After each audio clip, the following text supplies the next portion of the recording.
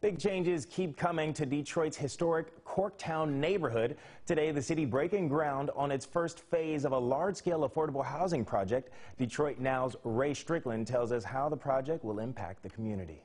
What we're giving people is opportunity. We're giving them hope.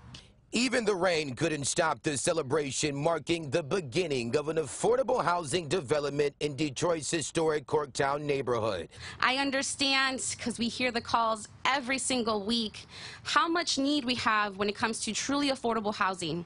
And today's an example that we can do it. Today, a groundbreaking on what will be called Left Field Apartments. The development is being built at the former site of Tiger Stadium, bringing 120 apartments to the area, 40% of which will be affordable housing. Left Field is part of the city's Corktown Choice Plan that will bring a total of 800 apartments over the next 6 years, many of them at affordable rates. The project is partially funded by a $30 million federal grant that was awarded to Detroit last year. The plan is hoping to address rising rent as the neighborhood continues to see rapid development. Here will be one of many new housing sites that residents will have the first option to choose from. Longtime Corktown resident Rhonda Ellington says she's excited about the project, but she has concerns about people possibly losing their homes. She says she will fight to make sure that doesn't happen. And let me be clear, my 4 feet 11 inches self,